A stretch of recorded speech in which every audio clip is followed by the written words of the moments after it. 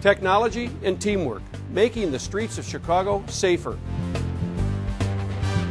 I'm Peter Carl, and this is Chicago Crime Watch. For the 9th time this year, police have shut down an open-air drug market in the 15th Police District.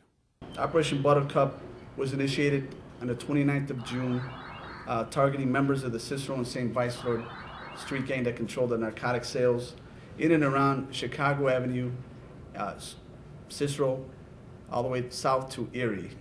This drug operation was making $2,000 a week in sales of crack cocaine and heroin. As you can see, these guys are very, very mobile.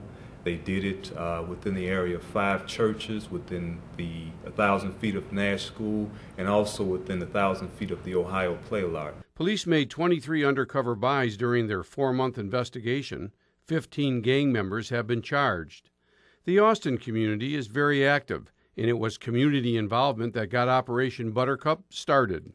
In order for us to pick locations so we can conduct these operations, we look at the number of calls for service in the area. I have to thank the community for working together. That's how we make a difference when we all work together.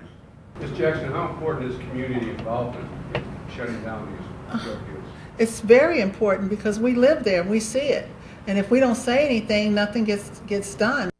Besides confiscating drugs and money during this investigation, police also confiscated a high-powered assault rifle. These are actually urban terrorists. You saw that high-capacity 9mm rifle that they had with a laser scope on it. This is the type of things that are killing our kids on a daily basis. I'm very glad to have that off the street. A reverse sting operation by 15th District Police after Operation Buttercup was shut down netted another 12 drug users arrested and 6 cars were confiscated.